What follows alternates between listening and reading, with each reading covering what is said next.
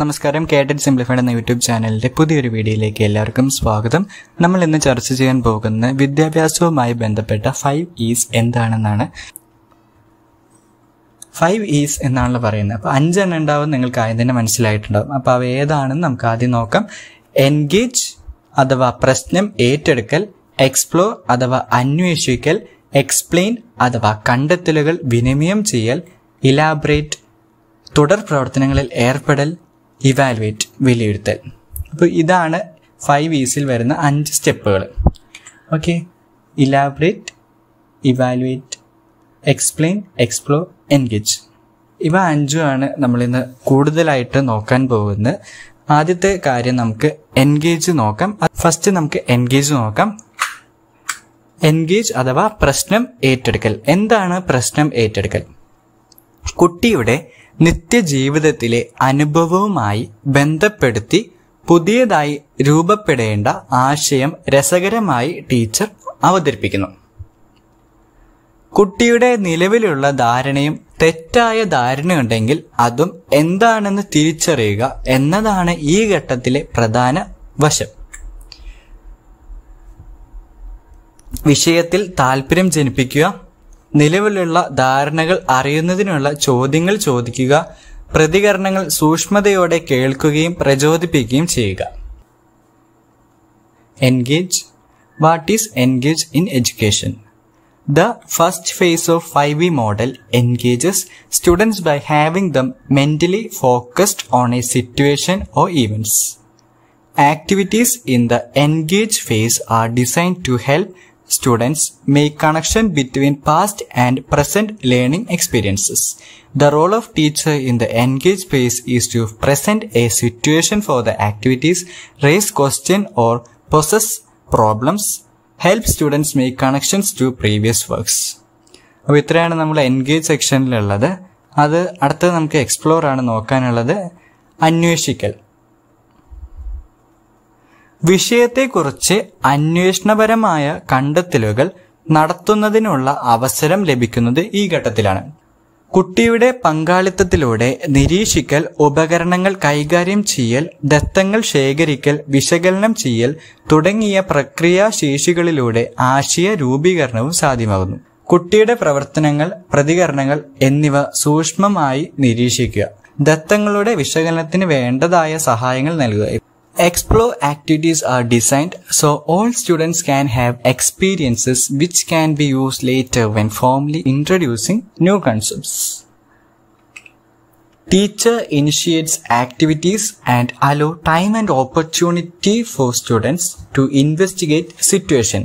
The teacher coaches and guides students, acts as a consultant for students, encourages students' interactions, provides time for students to puzzle through problems എന്നിവയൊക്കെയാണ് നമ്മളുടെ explore section എന്ന കാര്യങ്ങൾ. നമുക്കിനി അടുത്ത സെക്ഷനിലോട്ട് പോകാം. ഇനി explain ആണ് വരുന്നത്. കണ്ടെത്തലുകൾ വിനിമയം ചെയ്യൽ. അന്വേഷണത്തിലൂടെ കണ്ടെത്തിയ ആശയങ്ങൾ അനുയോജ്യമായ സങ്കേതങ്ങൾ ഉപയോഗിച്ച് വിനിമയം ചെയ്യുന്നതിനുള്ള അവസരം ഈ ഘട്ടത്തിൽ കുട്ടിക്ക് ലഭിക്കുന്നു. ആദ്യത്തെ ഘട്ടത്തിൽ നമ്മൾ കണ്ടിരുന്നു, കുട്ടിക്ക് പ്രശ്നം പറഞ്ഞു കൊടുത്തു. രണ്ടാമത്തെ ഘട്ടത്തിൽ എന്ന് പറയുന്നത് കുട്ടി ആ പ്രശ്നത്തെക്കുറിച്ച് കൂടുതലായിട്ട് ധാരണകൾ നേടാനുള്ള ദത്തശേഖരണവും തുടങ്ങിയ കാര്യങ്ങളും ചെയ്തു. മൂന്നാമത്തെ ഘട്ടത്തിലെത്തിയപ്പോഴാണെങ്കിൽ കുട്ടി ശേഖരിച്ച അറിവുകളുടെ വെളിച്ചത്തിൽ കാര്യങ്ങൾ വിനിമയം ചെയ്യാനുള്ള കാര്യങ്ങളാണ് നോക്കുന്നത്. കുട്ടിയുടെ സ്വന്തം ഭാഷയിൽ ആശയങ്ങൾ പ്രകടിപ്പിക്കുന്നതിന് പ്രോത്സാഹനം നൽകുക. കുട്ടിയുടെ ആശയപരമായ വളർച്ച വിലയിരുത്തുക. ധാരണകൾക്ക് വിശദീകരണങ്ങൾ തേടുക. ആശയങ്ങളുടെ ക്രോഡീകരണത്തിന് വേണ്ട സഹായങ്ങൾ നൽകുക. Let's see what is explain. Teacher asks students to share the initial ideas from experience in the engage and explore faces. The teacher provides resources and information to support students learning, encourages students to explain concepts and definitions in their own words, asks for clarification from students, and provides time for students to compare their ideas with others. Elaborate. തുടർ പ്രവർത്തനങ്ങളിൽ ഏർപ്പെടൽ. കണ്ടെത്തിയ ആശയങ്ങളുടെ തുടർ സാധ്യതകൾ അന്വേഷിക്കുകയും പുതിയ സന്ദർഭങ്ങളിൽ പ്രയോഗിക്കുകയും ചെയ്യുന്നു. തൽഫലമായി നേടിയ ആശയത്തിൽ ആഴത്തിലുള്ള ധാരണ ലഭിക്കുന്നു. നേരത്തെ അവതരിപ്പിച്ച ആശയങ്ങളുടെ നിഗമനങ്ങളും പ്രയോഗം നിരീക്ഷിക്കുകയും പ്രവർത്തനങ്ങളെ പ്രോത്സാഹിപ്പിക്കുകയും ചെയ്യുക.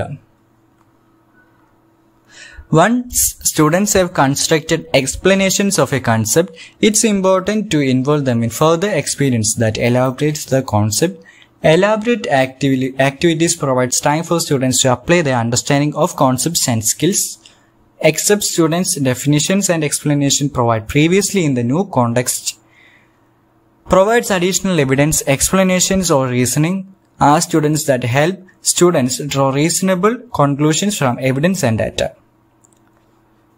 അടുത്തതിലേക്ക് പോകാം. ഇവാലുവേറ്റ്. ഇതാണ് ലാസ്റ്റ് സ്റ്റെപ്പ്. 5Eയുടെ ലാസ്റ്റ് സ്റ്റെപ്പാണ് നമ്മൾ നോക്കാൻ പോകുന്നത്. ഇവാലുവേറ്റ് അഥവാ വിലയിരുത്തൽ. പഠനത്തിന്റെയും നേടിയ ധാരണയുടെയും തലങ്ങൾ തിരിച്ചറിയുന്നതിനുള്ള ഘട്ടമാണിത്. വിലയിരുത്തൽ നിരന്തരമായി നടക്കുന്നതാണ്. കുട്ടിയുടെ സ്വയം വിലയിരുത്തലുകളും സഹപഠിതാക്കളുടെ വിലയിരുത്തലുകളും തന്റെ പഠനത്തെക്കുറിച്ചുള്ള ആഴത്തിലുള്ള ധാരണ ലഭിക്കുന്നതിന് കുട്ടിക്ക് അവസരം നൽകുന്നു. രൂപപ്പെട്ട ആശയങ്ങളുടെ പ്രയോഗങ്ങൾ നിരീക്ഷിക്കുക. ധാരണകളും ശേഷികളും വിലയിരുത്തുന്നു. ആ കുട്ടി നേടിയ ധാരണകളും ശേഷികളും വിലയിരുത്തുന്നു എന്നിവയൊക്കെയാണ് ഇവാലുവേറ്റിന്റെ അകത്ത് വരുന്നത്. അവസാനം students receive feedback on the quality of the explanations. Allow teachers to evaluate individual students' progress towards achieving learning goals and outcomes and abilities as open-ended questions.